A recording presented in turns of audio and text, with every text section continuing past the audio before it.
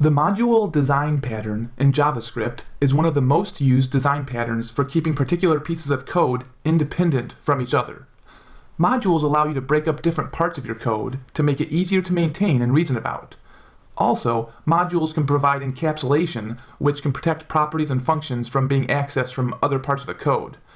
Before JavaScript ES6, you would set up a module like this.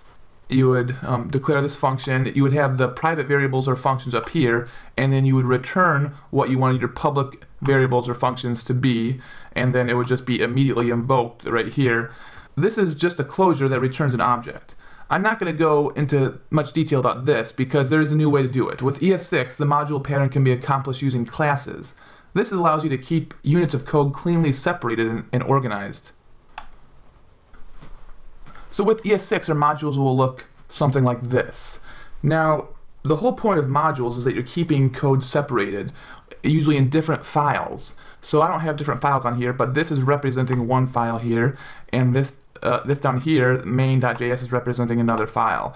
So let's look through this. We have a class, shopping data type, and we have a constructor. These are going to be the private properties. This.shoppinglist equals coffee, chicken, pizza. So we're creating an array that's a private array. Now we also have these public methods.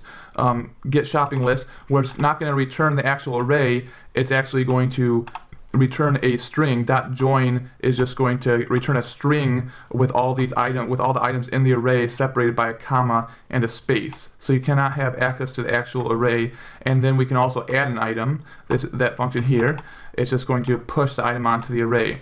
So at the end of the file, we have to do this line, export default shopping data type. So that's just going to export this class so we can use it in a different file.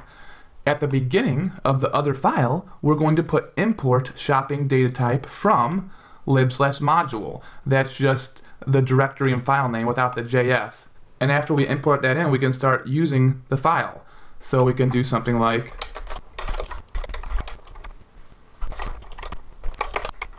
and this would allow you to print the shopping list in the other file.